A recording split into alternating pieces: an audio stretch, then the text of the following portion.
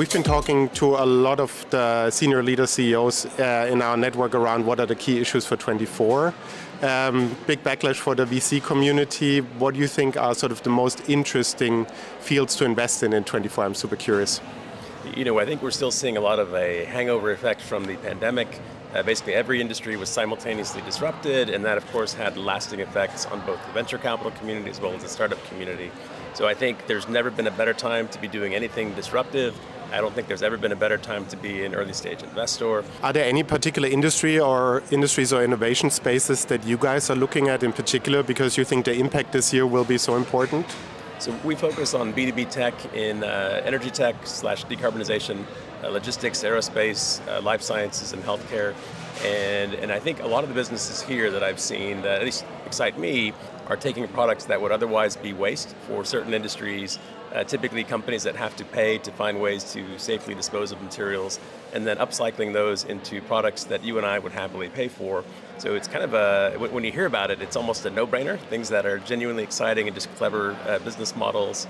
And so things like that, I think, one can build a sustainable, scalable business. And digging a little deeper there on the circularity piece, because there's so many great solutions out there already, but often I see that customer uptake is difficult. So as a prudent investor, is there a way that you can see how, is there advice for how to look at a circular business model of whether it could fly or not?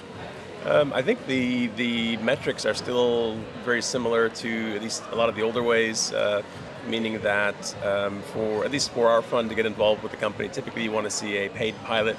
If somebody's willing to pay, whether it's $5, $10, $50,000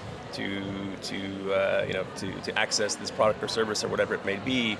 Now I know a lot of the companies here are also pursuing SaaS or software-driven models, and then you can also employ traditional metrics like the size of the network, the uptake in terms of people that are willing to go from a freemium model and start actually paying for a product or service. Some of the larger corporates that we're interacting with, I think, are seeing a little bit of a sustainability backlash, right? So activist investors, or sort of a feeling that maybe they've pushed it too far.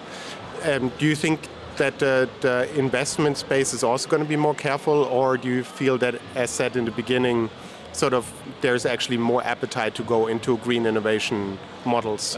I think partially because of that backlash, you'll see a lot of investors that are focused in the space continue to aggressively pursue new investment.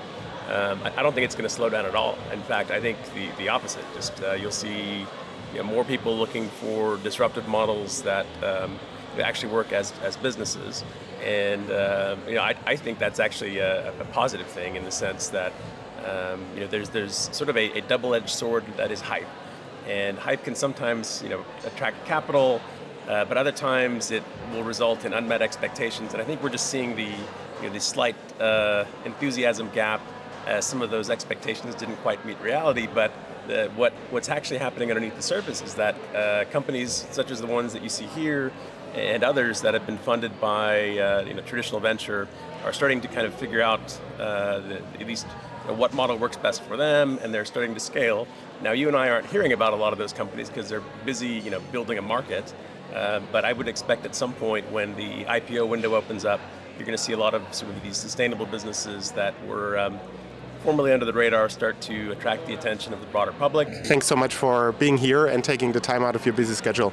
I'm happy to do it. Thank you.